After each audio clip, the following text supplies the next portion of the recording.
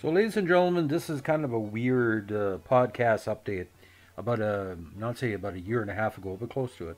I did a podcast on the career of my good friend and colleague and great all around guy, good friend of mine, Gordie Dwyer, former Montreal Canadien who graduated from the Q to play a number of years of pro in the NHL, AHL, and other pro leagues.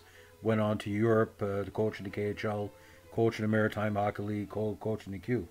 Um, Good news is, probably you've already heard through TVA and different outlets across Canada, TSN, he's returned to the Q League after just wrapping up a short stint as Team Canada's Youth Olympic hockey coach in Switzerland recently, where he won bronze.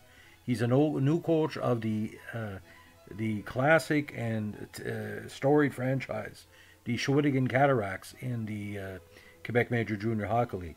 Spoke to him for about 20 minutes tonight, 20th of February. He's very, very pleased to be closer to home for his family, his beautiful wife, his children, his friends, his extended family in Dalhousie region and Nackawic. And Gordie seems to be extremely, extremely dedicated to the next few weeks in righting the ship on Shawinigan. They've won 3 of their last 4 games. They've had a kind of a rough go of that this year.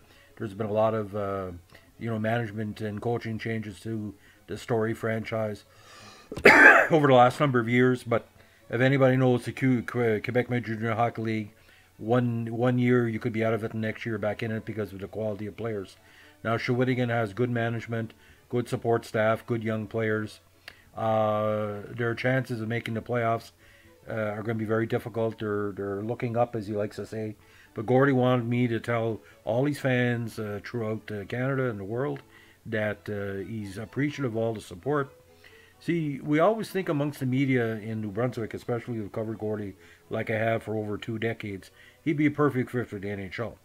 And being in the Q is one step back to having a chance for an NHL team or to look at Gordie as a possibility as a staff member, either associate, assistant, or a head coach. Gordie would be a good fit for a lot of teams. He has the experience. Age is on his side. He's only in his early 40s. He's been given for over 3 decades the hockey in every facet. But what I heard in the conversation with Gordie, he's extremely, extremely happy to be back in the Q. He played in the Q. He coached. He's had great success. A lot of alumni he played against have gone on to great careers. And being an Acadian from New Brunswick, especially for the North Shore, to be part of something that has a strong maritime connection because of the current Q teams from the Maritimes.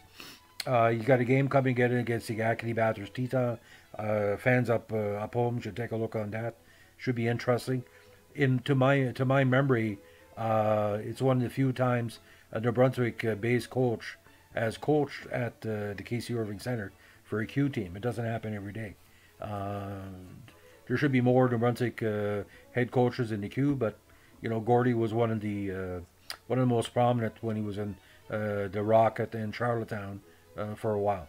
So again, I'm trying to set up a set of interviews with BNI, the Irving papers, through the Bugle Observer, possibly the Gleaner and the Calgary Tribune, because Gordie has a lot of family and friends. Take a look at that. I'm working on that tomorrow. But for all the fans of Gordie Dwyer, all the fans of Shawinigan, all the fans of Montreal Canadiens alumni, because he's a former Montreal Canadien, this is awful good news.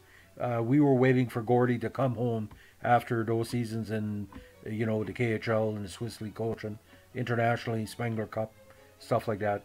It's good to have him home because he's a maritime boy. He's always going to be.